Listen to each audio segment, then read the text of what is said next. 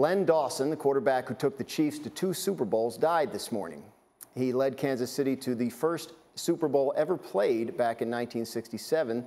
Chiefs would lose that game to the Packers, but they got back to the Super Bowl in 1970, and they won it with Dawson named MVP. Dawson, who had entered hospice care earlier this month, worked for the Chiefs for 49 years, 14 as a player, 33 as a broadcaster. He was elected to the Hall of Fame as both a player and a broadcaster. Len Dawson was 87 years old.